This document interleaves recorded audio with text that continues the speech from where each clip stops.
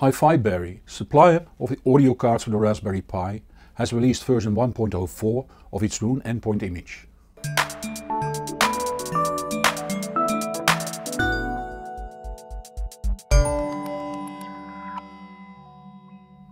Take a Raspberry Pi 2 or 3, install one of the HiFiBerry audio cards, copy the HiFiBerry Roon endpoint image to a microSD card and stick that card in the card slot on the Raspberry Pi.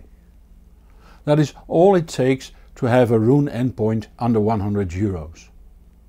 You can of course tweak the power supply and even the entry point of the power supply to enhance the sound quality. See the Raspberry Pi for Audio playlist, the link is in the top right corner.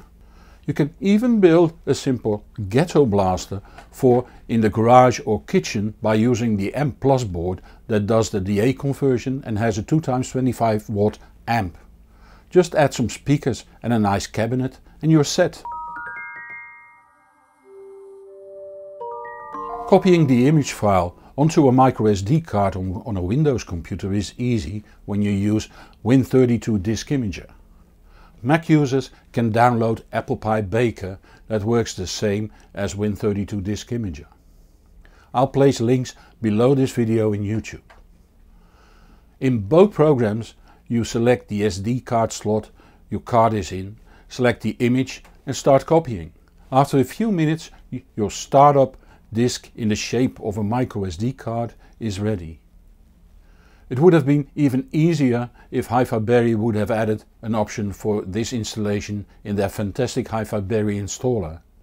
That is software that guides you through the choice of Raspberry Pi audio and video software and then prepares the SD card for you, fully configured for your hardware. The Roon endpoint isn't in it, unfortunately.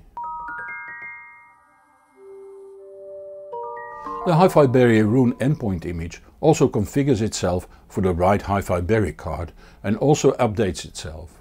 So if a newer version of this distribution is issued by HiFiBerry, it will be updated automatically. When you start up Roon and go to Settings Audio, the HiFiBerry endpoint becomes visible immediately under the name HiFiBerry and the name of the audio card. Click on the cogs on the right to change the settings and the zone name as will be shown in Roon. As far as the sound quality goes, that depends on what card and what tweaks you use. Again, see the Raspberry Pi for Audio playlist. HiFiBerry once again showed to think proactive in helping their customers to make things simpler. Chapeau! So subscribe to this channel, follow my Facebook or Google Plus page or my Twitter account. You can also post questions there, but please don't ask me for buying advice. View my questions video to find out why, the link is in the top right corner. You'll find more information below this video in YouTube. If you like this video, please give it a thumbs up and tell your friends on the web about it. I'm Hans Beekhuyzen, thank you for watching and see you in the next show or on the hbproject.com. And whatever you do, enjoy the music.